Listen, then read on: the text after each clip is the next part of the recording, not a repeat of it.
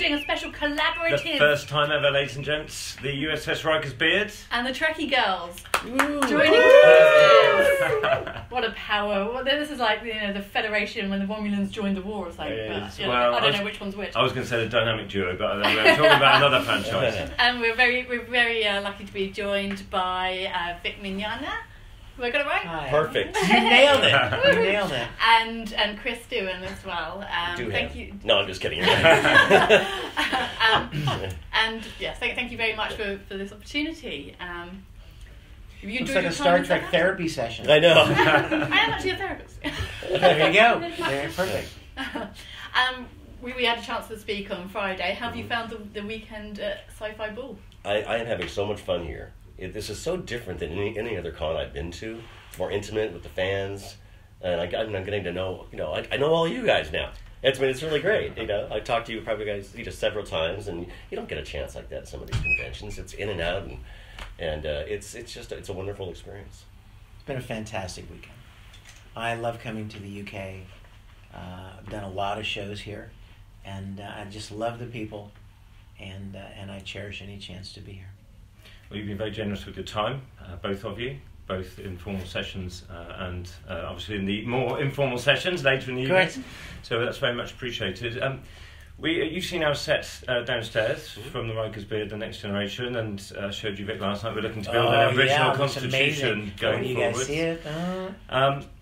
What advice would you have for ourselves if we were looking to branch out and do some small sort of vignettes, 5 or 10 minute little skits, maybe to help out the Sci-Fi Ball and the Teenage Cancer Trust going forwards? How could we start to emulate the work that you've done with Star Trek Continues? Do you really want to know? Really want to know.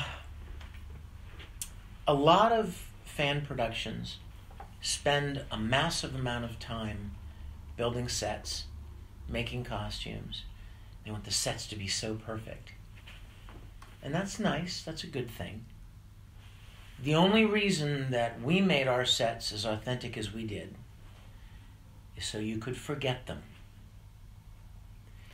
Because in order to get the audience to give you permission to tell them a story, they need to accept that they are in this universe. And I'm on the Enterprise. If the sets were not accurate, they would never, you know what I mean? They could never get into the story because they'd constantly be looking around the set going, that's the wrong color, that doesn't belong there, that doesn't look right, that looks too narrow. Constantly throwing them off. And so they wouldn't be watching the story because they couldn't get past the inaccuracy of the sets. But the sets are nothing more than a backdrop. And this is where a lot of fan films really go wrong. They focus completely on building sets or making costumes and almost nothing on story and acting of the story. So what my encouragement to you would be to pay the most attention to what happens in front of the sets. I noticed when we started shooting our series and we started looking at the original series, when they would take shots around the bridge, close-ups around the bridge, the background would be dark. Now in the wide shot it wasn't dark, you could see that console as plain as day. But when they were shooting a close-up, the DP would knock the light off the back console so that the focus is on the actor, not the bright wall behind him. They would actually stylize the lighting to tell the story because it's not about the sets. It's about what's happening in front of the sets. And that's a very, very important thing. Anybody can go to Home Depot and buy lumber and paint and build a set, but it's a whole different thing to craft a story, especially a Star Trek story. Star Trek has its own type of storytelling, and that's something very special. And then actors and performers who can execute that story. That's great advice, thank you. We've seen you at conventions all around the world, and you are greatly admired by the lower decks and the Admiralty of Star Trek alike. How did, if we can talk about it, how did the new rules on fan film production affect affect Star Trek Continues? Well, they ended Star Trek Continues, to be fair. Basically. We cannot tell our stories in 15 minutes. I mean, you can't tell a Star Trek story in 15 minutes. Sure, you can fight Klingons in 15 minutes, or, you know what I mean, or you can beam down and look around a planet for 15 minutes, but you can't tell an involved, deep, meaningful story with subtlety and character development in 15 minutes. So as soon as we became aware of the guidelines, we knew that we were going to have to wrap our series up.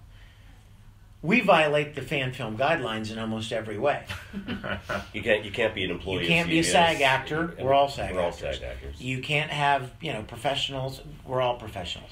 It can't be more than 15 minutes. Well, it has to be more than 15. I mean, across the board. And we knew that. But the good news is that rather than shutting us down, CBS didn't call up and say, you're done. Turn it off. Shut it down. They called and said, wrap it up. We know that you're planning on wrapping it up. We know that you were planning on doing 13, 14 episodes. I don't think maybe you can't do, maybe 13's too much. Can you wrap it up quicker than that? But the point was they were allowing us to finish what we had started. And that's the most important thing. I'd love to think that we could do something else in the future. Like we talked about in our panel the other day, maybe come back together for a feature-length thing in a couple of years. Maybe by then the guidelines will have changed or relaxed a little bit. Who knows what may happen in a couple of years. But, I'll just roll my wheelchair out in there. Grow a mustache. Grow a mustache. But yeah, the fan film guidelines, there was a lot of collateral damage to productions that were already in existence, who had been playing by the rules and had been doing everything honorably. But, that's a risk you take. We knew going in that we had known Star Trek, and we were very careful to give credit to CBS, to honor them, to compliment them, to support their licensed stuff, let everybody know that we were operating under the good graces of the people that actually own Star Trek. But we always knew that it was a risk. But I'm very honored that we finished it. Yeah, to be quite frank, when we did our first episode, Pilgrim of Eternity, we all thought that would probably be it. We're just we were just happy to do one. Yeah. And really, the fact that we got to do 11, I mean, sure, we would have loved to have done more, but we did 11 episodes. Yeah. And we should be very proud of that. And I don't think there's anyone else that has, actually. I don't think so. I think we've now, with 11 episodes and the 3 vignettes, I think we've surpassed in time and in number of accomplished productions any other fan production. And I know I'm partial, but superior quality and production overall. We agree 100%. Yeah, and I know it sounds stupid for me to say that, but that doesn't make it any less true. You know what I mean? Like oh, you're tooting your own horn, But yeah, and that great actor Scotty, God, he was amazing. I think Laura's actually got a question that leads on from that quite nicely. Yes, actually, what we're wondering is, in particular to Chris, what would you consider what you created? Would you consider it canon in terms of the Star Trek universe, and what do you think that your father would think of the direction you took his character and the legacy he left behind? Well, personally, I do feel that it's canon, and I think the production team went out of their way to make, even though we are creating things, we are creating stories, I think they went out of their way, but beyond comprehension, to find ways to link things together. And I mean, they just hours and hours and hours of research, and we had Larry Nemeczek and James Kerwin and all these other people doing that. Ultimately, it's up to the powers that be to consider it canon. Well, as the fans, we definitely consider it canon. I'd say so. Anyway. I mean, I do. I personally do. And for me, there's no reason not to. I have something I'd like to add about this. Not to point fingers, and I won't name names, but there is another fan production, and there are others? Yeah. Oh. And they someone from that fan production several weeks ago posted something on Facebook like, it's so arrogant to think that a fan production would consider themselves canon.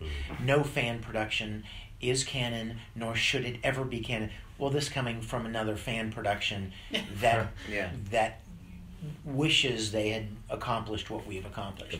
So you have to understand the source. Yeah. But here was what I wanted to respond with this, but I didn't, because I try not to get into those little stone throwing matches online. Yeah. But I wanted to write back and say, hey, we don't consider ourselves canon. Rod Roddenberry does. Yeah. That was good. We don't consider ourselves canon. Thousands of fans do. We have never referred to ourselves as canon. We don't make that assertion. But for Rod Roddenberry to get up on stage or in front of people multiple times and say, as far as I'm concerned, it's canon, and if my dad were alive, I think he would consider it part of the Star Trek universe. Yeah. We didn't say that, but it's okay. We're honored that other people think that. Has Bill Shatner put any thoughts forward on the subject? Or what would you think his response would be? Privately or publicly? Both. Privately. Privately, I will tell you that Bill is impressed, I think. I believe in my interactions personally, privately with him, that he is impressed with what we've accomplished. Has he seen like a full episode? Most likely not. He's a busy guy. Mm-hmm. He likes to tell people that he's never even seen much of the original series completed, so he's certainly not going to watch our little fan thing. But I do know he's seen photos. I've shared things with him, and he was impressed. In fact, I'll tell you a funny story. We were in a cab together in Germany. We were at FedCon, and I was in the front seat, and he and his wife were in the back seat. And we had just gone to dinner, and we were going back to the hotel, and Bill said to me, Bill's wife said, how's your Star Trek production going? Now, mind you, I don't talk about Star Trek to Star Trek people.